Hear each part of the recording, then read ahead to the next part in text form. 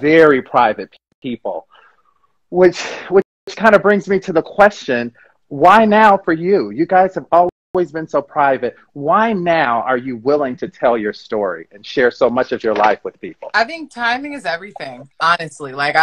Everyone knew that The Last Dance was going to be incredible. Like, there was no denying. Obviously, when you get to see behind, in my opinion, one of the greatest teams that has ever been formed, and you get to see behind the scenes, behind the curtain, you know, there's no denying it was going to be an incredible project. So for me, I knew that media was going to reach out and you know, that people are going to want inside takes and stories. And it was just one of those things that I had to determine, okay, am I comfortable with this? Am I ready for this? And if so, what do I want it to be? And so I'm kind of letting it flow. I'm letting it come to me. I've been receiving so much positive feedback and people really enjoying hearing my perspective, my brother's perspectives, and just getting to know who we are as individuals. And I think, you know, a lot goes back to my mom and my dad. They wanted to make sure that if we wanted to be in the spotlight, we wanted to be in the media, in the forefront, it was our decision.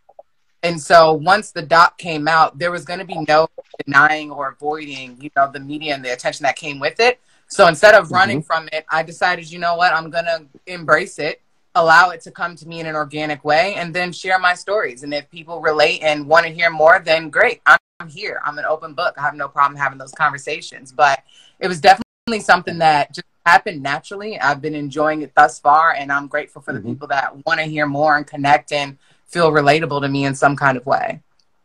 I love that. So tell me one of your fondest memories. Well, let me tell you one of mine first.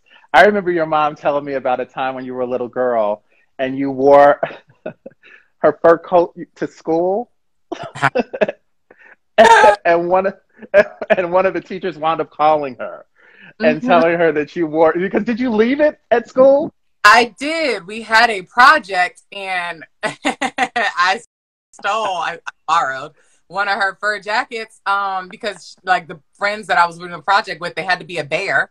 So I thought, okay, let me just borrow one of my mother's furs and bring it to school. However, when you borrow things without asking, you should return it in a secret manner. I totally left it at school and forgot until that teacher called my mother and said, yeah, your daughter left one of your furs here. And yeah, it was not pretty. I think that's so funny and cute. And when your mom told me, it was so endearing. She actually laughed about it and thought it was really cool. So that being said, tell me one of your fondest memories of your mother. One of your fondest memories with her. You being a mother now, I'm just wondering, what's one of your fondest memories of your mom?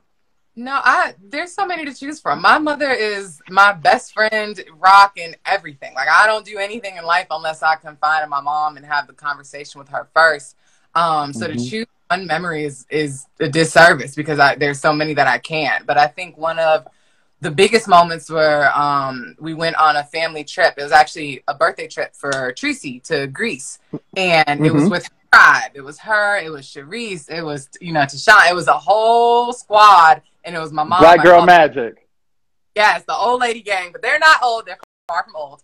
But it was a trip to Greece. And I was just graduating. And I joined just to join. And it was one of the first times I got to really see my mom in just her element. Like, yes, she's my mother, but she's also my friend. And I got to see her hang out with the people that she loved and endeared and brought into her circle, and how she was able to really pick her friends and make them family, and to understand that process to get to that tribe level and to have that squad be that squad. And it was honestly incredible to witness. And it's something that I appreciate, because when I look at my girl group and my girlfriends, I'm like, dang, I got to get on that level. Like, they've been ride and die from the beginning for so long. So that was something that really stuck out to me, because my mother makes sure to keep her circle very, very small for obvious reasons. So to be able to witness the true friendship she's been able to develop was something that I truly have cherished.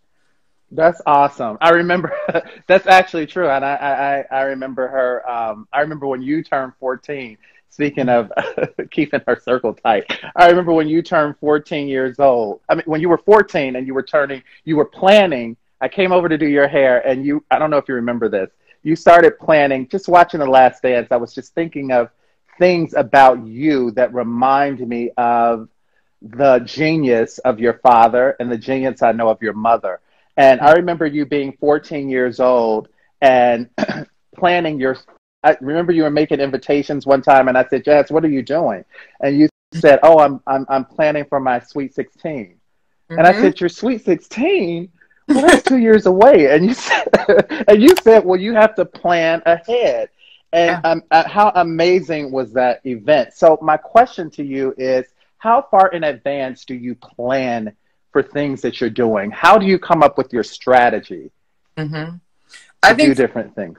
Go I ahead. love plan. I love, like, I'm obsessed with it. You definitely want to plan ahead because you just never know what's going to happen. So you plan for the unexpected and the expected.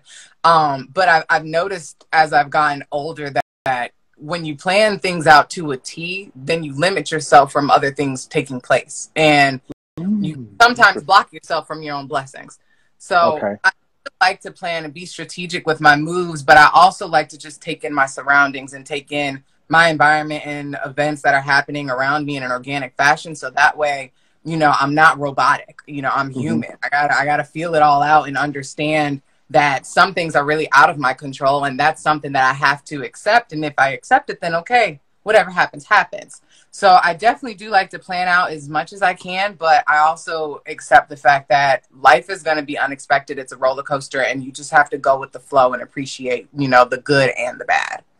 I love that. I love that. And how old would you say you were, Jazz, when you realized that your dad is the most famous of the famous in the world?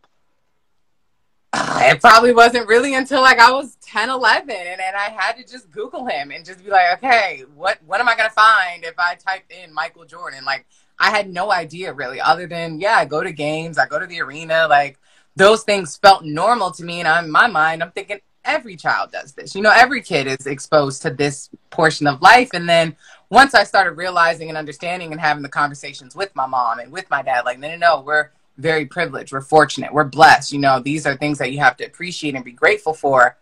Then I started to understand. But that was following after I Googled and did a lot of research to really feel out, okay, this is my father. So people, when you were growing up, never said to you, "Oh, you never heard whispers of, oh, that's Michael Jordan's child, or they're their children, or there's his wife." And did any of that affect you as you were growing up, or were you pretty sheltered from that? But it never really registered. I'm just thinking, okay, you guys are just talking about my mom. You're talking about my dad. And I didn't think anything of it because my thing is people are always going to talk. That's Yeah, essentially something I can't avoid. So whether you're talking about right. me, Joe Blow down the street, it is what it is. But for me at Yeah. that young day, hey, if you're talking, you're talking. That doesn't mean I have to listen. That's awesome. And so that's interesting, the innocence of youth. It speaks to that. So, when you were coming up, some of your friends like EJ Johnson and some of your other friends who I don't know all their names, had also had famous parents and stuff like that. So you were pretty low key on social media. And I wondered did you ever desire to tell people, hey, look, I'm Michael Jordan's daughter. Y'all need to like put some respect on it. If I'm calling you because I want something, I'm Michael Jordan's daughter. Did you ever want preferential treatment at all? No, I really didn't because my No, thing was, if you go to my page, it says my bio, everything like that, but it also clearly states I am the daughter of Michael Jordan. So my thing is, I'm putting it out there just so we can address the elephant in the room. I'm not going to keep yeah. having it over me or hang over somebody else and they want to dance around it and figure out, okay, can I ask? Like, no, I'm just going to Yeah. put it out here, put it in the forefront. There it is. Like, Hmm. now what comes next. Like, it was never something I felt like I needed to constantly throw into people's faces or introduce myself as MJ's daughter. Hmm. No, you're Jasmine. I'm going to introduce myself as Jasmine, and then how you take it from there is how you take it from there. But no, I never felt the need to really just be in the public eye like that. And if it happened organically, it just did. And that's essentially what's happening now. So Jazz, what kind of adversities did you have to overcome then? Being Jordan, growing up Jordan. I know you have brothers, but you're the girl and you're a black girl. So Yeah. what kind of adversities did you face? Because I'm sure you were one in many of the groups you were in and growing up in, environment wise. Yeah. What kind of adversities did you face?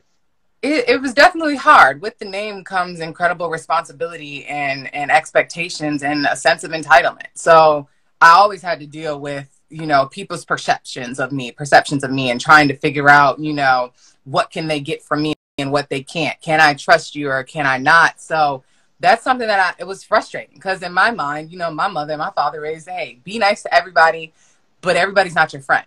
And that was a concept I really struggled with understanding because to me, I'm like, if I'm nice to you, then you're nice back. We can be friends. Like there shouldn't be an issue.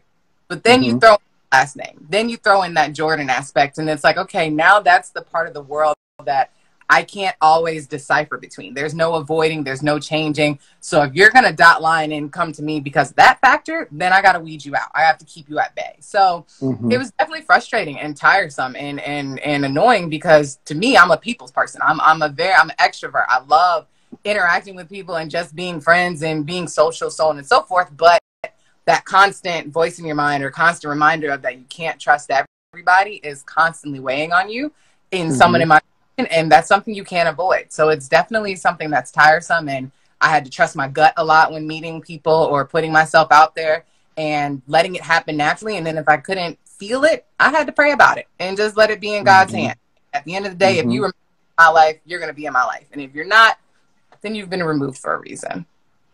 And I've heard you say in other interviews that you've always followed your gut and prayed about things that you weren't certain of, which I think is a great way of being. I do the same thing, and that's pretty much the secret in life, to follow our gut and to pray and be silent. Like now, the world is having to atone. We're having to be still, if you will, and listen to our own voice. You know, listen to the voice of God. Listen to our own voice. So, do you feel a sense of obligation to uphold your father's legacy? No, absolutely not. He has always made sure that, you know, myself and my brothers understand that the path that he laid isn't a path that's destined and determined and forced upon us. If we want to walk in those footsteps, we are more than welcome to. If we want to play basketball, by all means, go ahead. You want to go to UNC? Go ahead. You want to work at Jordan Brand? Go ahead. But it was never something that felt like an obligation or was forced upon us. And if anything, he really wanted us to deter from it. You know, he really wanted us to really become ourselves and understand that the more that we learned about ourselves and evolved as individuals, the sooner and the better it's going to feel when we can walk into the room and just say, hi, I'm Jasmine, and leave it at that. Or hi, I'm Jeffrey, and I'm Marcus. You know, like that's the blessing in disguise and the power within our own name and not the power within his name. So it's definitely he never felt the need to force upon us. And if it was meant to be, it was meant to be, and it would happen. I love that. I think that's great because you have so many kids whose parents have legacies. And in the second generation, they feel like they have to, you know, live up to whatever the parents' legacy is. And sometimes children want to do their own thing. They don't want to be, you know, in your case, a basketball player. I remember when you were younger and you played basketball, but then I also remember you taking voice lessons and, you know, dance and acting and, you know, all these different other things you did, and you wound up dancing and beginning to find your own voice, which I love. You know, I want to talk, Jasmine, a little bit now about Last Dance. I remember watching it in 1993 when your father retired from basketball the first time. I remember him retiring and going to play baseball, which is something which was a childhood dream of his, right? And he wasn't all that great at it, but his work ethic was so strong that he would work before a game, play the game, and then after the game. Yeah. Tell me about your work ethic and in your life today, some of the things that you really have to work hard at. Everything. I don't think there's anything in life to be with. Are you there? Yeah, I'm still here.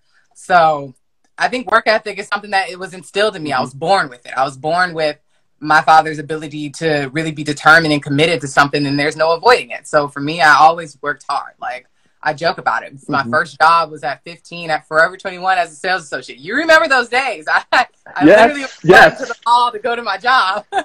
I do remember. I loved it. I knew that no matter what, I had to start working at some point. And if that was the case, then I'm going to do it on my own terms. I'm going to get my first job. I'm going to get my feet wet. I'm going to, you know, understand what it's like to actually hold my own and make my own money and not rely on anything that was created before me. Like, no matter what.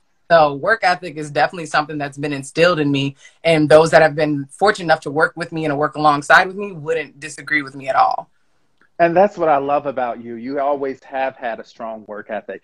Listen to this, people. This is Michael Jordan's daughter at 15 working at Forever 21. So it was really about her parents instilling in her, in them, their Yeah, children, to have a strong work ethic. And you do. I remember, did you graduate college in 3 years? I'm correct, right? I did. Yeah, I graduated from You Syracuse. graduated. I don't think people know that you graduated from Syracuse in 3 years. In Yeah, 3 years. And that takes a determination that and drive and work ethic that I feel is unmatched, like your father's. And yeah. your mom has worked very hard. I've watched her with things she's done in her life, and she's worked very, very hard. So with that being said, and you already talked about your first job, I would say that your dad's highly competitive. Are you pretty competitive? Oh, absolutely. I don't like to lose. Like, I'm definitely very competitive, and it comes out in different ways and various forms. So that competition is definitely in my bloodline, and there's no denying it when it comes out. That's right. Your dad was gonna win at any cost. That's something I noticed watching the show as well. At Absolutely. any cost, and sometimes arouse enmity, jealousy in others, and it didn't matter. He pushed them to be great, which I think is a very good quality. Do you feel like at work and you have to push others around you? hmm You Do you know, feel like you have to bring people to your level when you're working sometimes?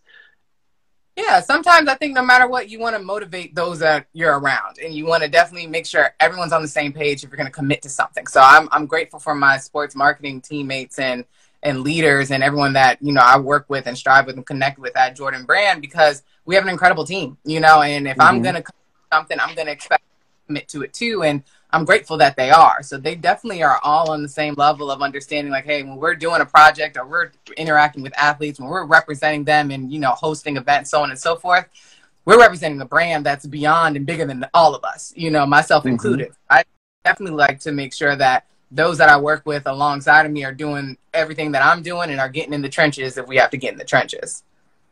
And what are some of the sacrifices you find yourself making today to keep winning?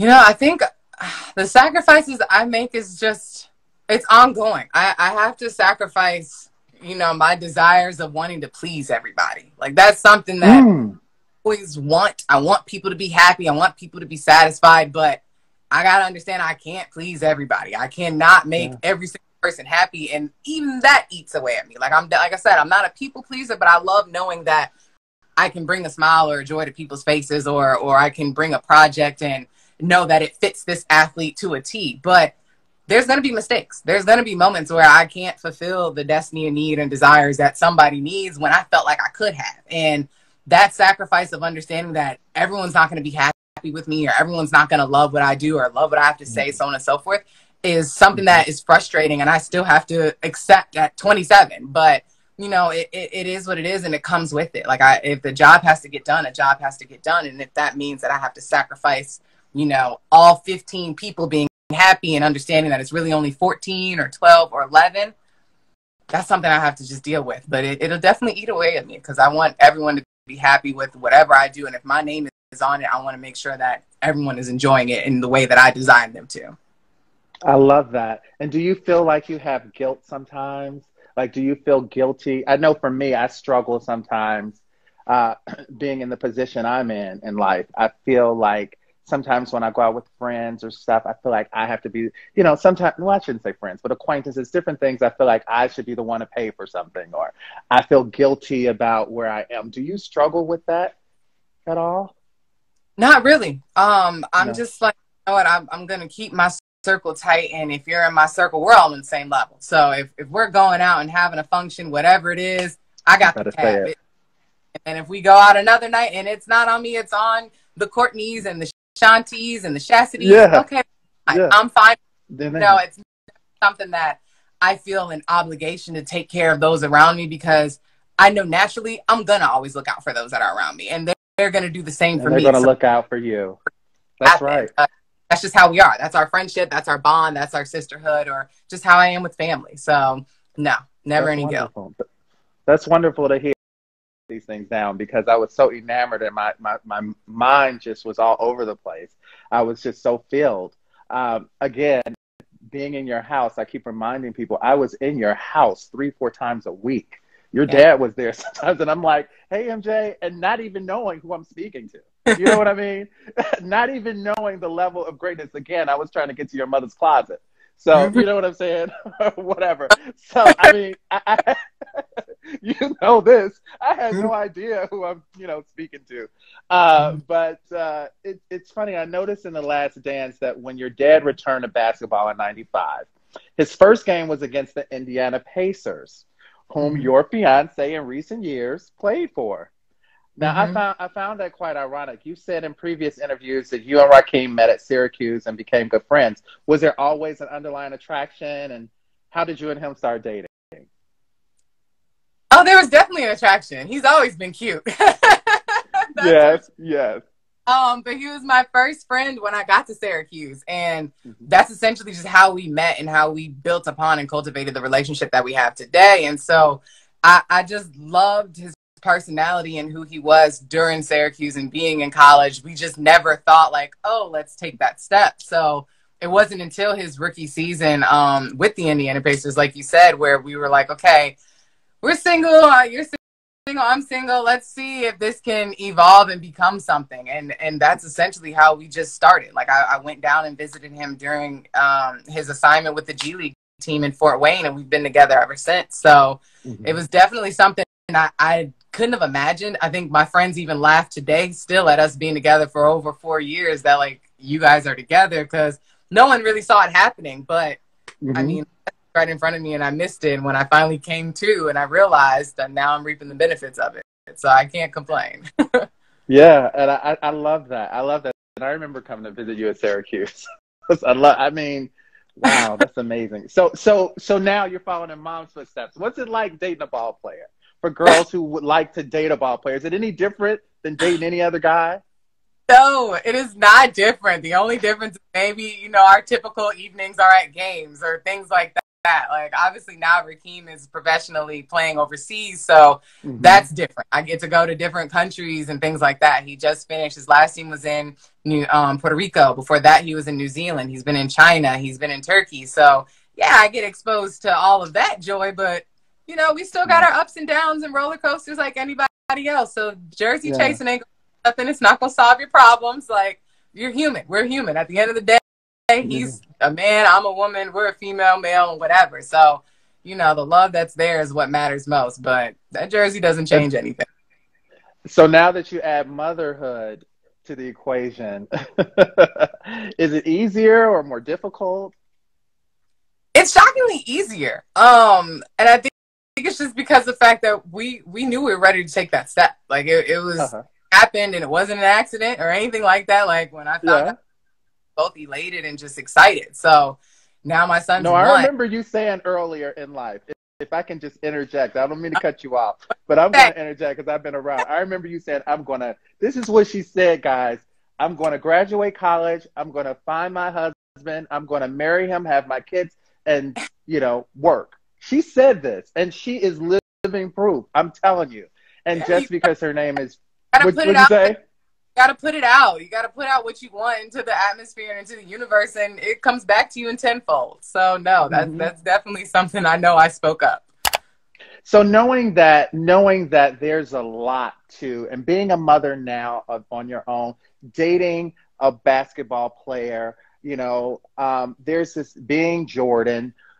What do you respect most about what your mom had to endure? Raising 3 kids, being married to the most famous man in the world.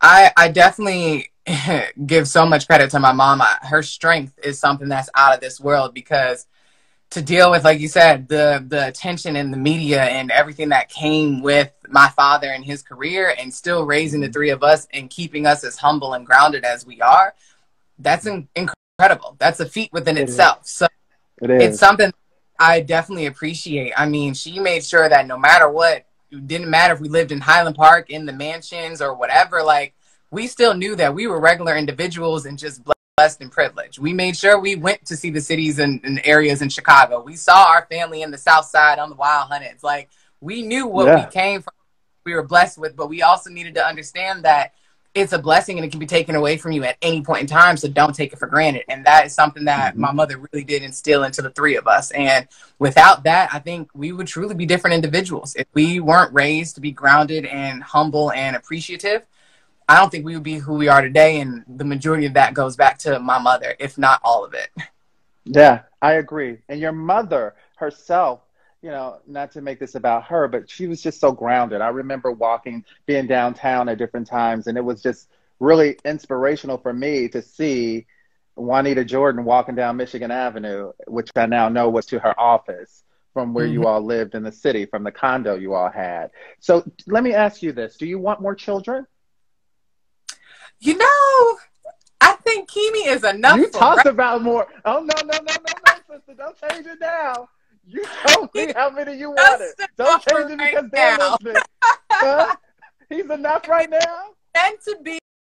Changed you then, saying that how has motherhood changed you? I mean, motherhood is just a constant reminder that you have somebody else to put before you. You can't be Mm, selfish. You have to make sure that this living individual, this breathing blessing is good 24/7, 365, no matter what. And that's something that, no one could teach you. You can't be taught how to be a mother. You can take from the women and the mother figures in your life and cultivate who you want to be. But until you actually have that child in front of you and begin instilling and making those rules and guidelines and knowing that that individual is fully dependent on you, it's all stories, it's all talk, and you just don't know until you're in that moment.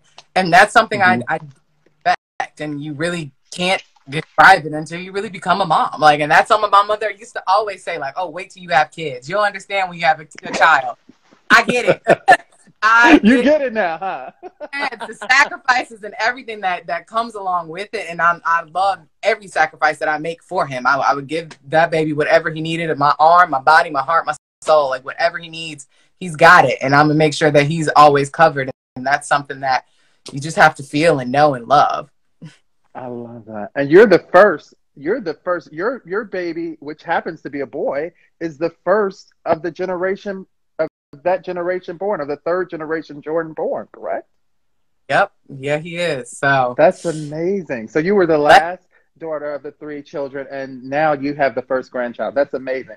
So yes. Jasmine, what legacy are you creating of your own within the Jordan brand today? I think I'm grateful to be a part of the Jordan brand from a career standpoint in sports marketing and helping Hmm. evolve the women's division in the department that we have.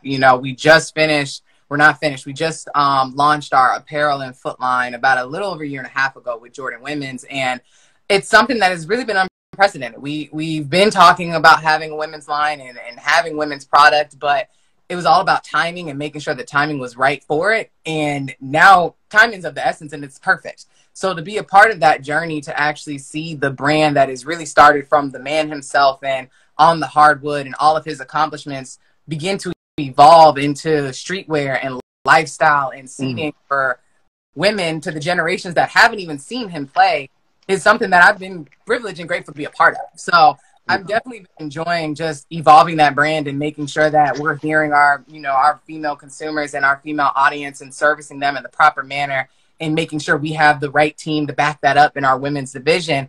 And Mhm. it's a legacy that, really started itself, but it's a legacy that I'm going to carry on and push forward because now is the perfect time more than ever to really see our women's brand build and flourish. Awesome. That's awesome. Okay, last question, Jasmine. I'm sorry. I call you Jazzy. Last question. Y'all better not call her that if you see her. Last question. You seem to. I have to reserve something for myself, Jazz. I have to reserve Oh, you something. get Jazzy. Everybody else has to call me Jazz or Jasmine. That's it. Y'all hear that, right? All right. So, Jasmine, last question. You seem to be following in your mom's footsteps with Hakeem in terms of philanthropy. I remember in 2005 when your mom and dad pledged $5 million. I don't know if people really know this. They pledged $5 million to help an all-black boys school called Hell's Franciscan on the south side of Chicago. I know that you're doing you're doing philanthropic things with your husband to be's organization and foundation, I should say. How important is giving to you? It's very important because, like I said, I come from a privileged and blessed family, and it's something that I'm not going to deny, hide, or run away from. You know, my thing is when it comes to my philanthropic profile and understanding that giving back it has to be on terms that I'm comfortable with and not in expectations. Like, I think a lot of people sometimes feel like as celebrities or people with wealth, people with money, we owe people that need help. Like, we have to help those in doubt. When truth be told, nobody does. Celebrities don't have to. Athletes, nobody is entitled. My father has done today. Those are genuine acts of kindness and in philanthropy. And those are decisions that have lied within them and they're wanting to do. So for me, I never wanted to build a philanthropic profile until I knew I was truly comfortable and ready and aligning with anything that spoke to my heart and something that really represented me. So with working with my fiance and his foundation, Rakeem Christmas Foundation, it's about giving back and building a safe haven community back home in St. Croix, where he's from.